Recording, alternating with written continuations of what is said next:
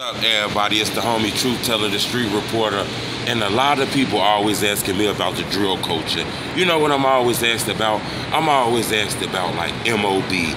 We all know about them, you know. I guess it's like a GD set or whatever on some street shit, but they're kind of like blowing up lately because one of their, you know, I guess members, and I can say that because he done came out, this public record, he not hiding from it. He even got this song, they let the GDs in the door, so it ain't a secret. Ruger, he kind of blowing up, you know, he done linked up with Kanye West, so you know, his clout is kind of getting to all the way to the top, as you can get what I'm saying. But yeah, so a lot of people ask me about MOB.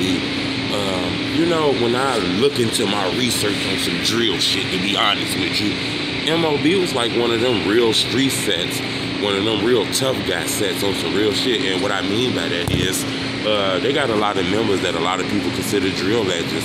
We can talk about like MOB Baby. We can talk about Dusky the Man. We all know like Ruger. We see like Lil Mo on some young people rap side. We hear about Scrapp. You know, Scrapp is one of the guys a lot of people always ask me about. Think about this. A lot of people say Scrapp was like one of the shots fired in the BDK-GDK war.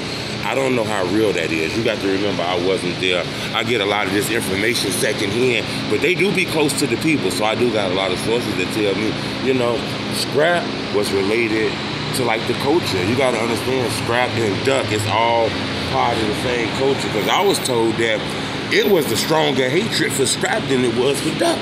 You know what I'm saying? Unfortunately, Scrapp lost his life due to the gun violence like Duck did, but you know, it's out now, you know, that Scrapp did something to, you know, people who try to do shit to him, you know, that shit been out. I don't know how 100% true that is, so I don't want to speak on it, but we all hear the rumors that Scrapp beat the murder case, that people told on them and all kind of shit like that. I'm not going to verify that. I'm not going to be the one to spread the rumor on that one, but, you know, a lot of people say, you know, he struck back on the ops and shit like that, you know, and he beat a case like early before the drill culture really popped up, you know. So a lot of people say, you know, Scrapp was like part of the shots fired in the whole BDK-GDK war, even though I know it's been there way before then, you know, but it is what it is, you know. I'm gonna dig a little bit more on that because a lot of people always ask me about that. It's crazy though. We've been doing interviews lately. We're trying to reach in other communities because a lot of people just be stuck in the same hood and shit. We trying to move out of hoods and talk to all kind of people, but we're gonna get up out of here. There's a lot of shit going on. I appreciate the love. It's the homie Truth Teller, the street reporter. We don't need no donations. Keep it to yourself. You want to support me? You hit that like button. Boom.